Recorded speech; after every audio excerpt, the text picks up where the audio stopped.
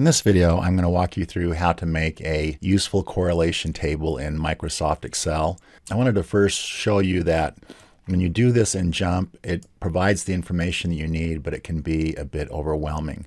In this case, I have the bankruptcy data, and I want to show a correlation matrix, so I can go multivariate, multivariate, select all of the data except the validation data, and press OK.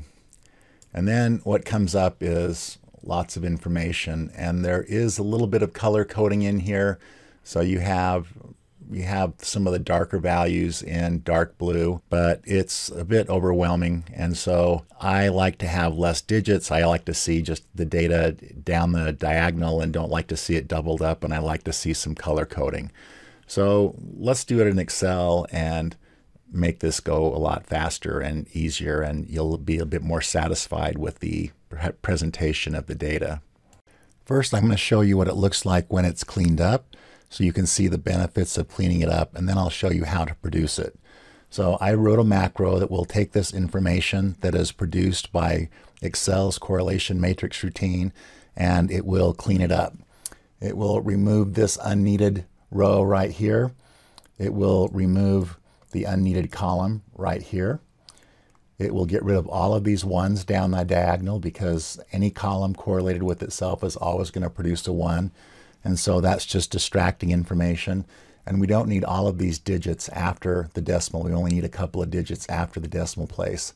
I've also gone in and dummied in some data. The bankruptcy data did not have very many negative correlations, so I put some in just so you can see how things color differently when you have strong negative correlations than when you have strong positive correlations. Running this now,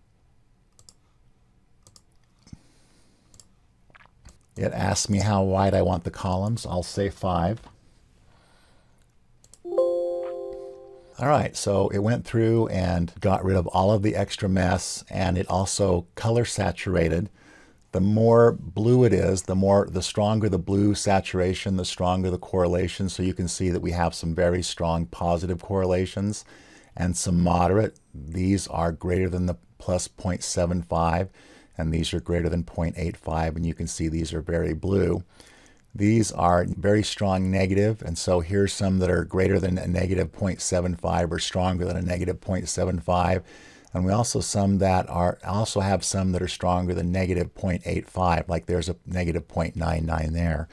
So this presentation makes it very easy for the eye to follow through and look and see where we have collinearity problems that we want to address, and we don't have to fight through all of that information. We can quickly zoom in on the stuff that matters. All right, so how do we build this then? First, let's go to the bankruptcy data and let's create a correlation table. The way we do this is go to the Data tab, go to the Data Analysis, and then select Correlation. It selects all the data because my cursor was in it, so it selects the contiguous data. Labels are in the first row. Let it put the data out to a new worksheet ply, so as when it produces the correlation table, it will do it on a new worksheet. Here it is. Again, I made a version of this that was dummied up so that it had some negatives, some strong negatives in here. So we'll grab all of that data, and then basically once you're on the tab that you want to be on, you can just set your focus in there. You can just make one of the cells active in there where your correlation tables are. It's in here. It's just hiding some of the information because the column widths aren't very wide. So at that point then we can go to our Developer tab, and we can go to Macros, run the macro, set the column widths, and there you go. So you can use the macro in this example workbook to help you create useful correlation tables in Excel.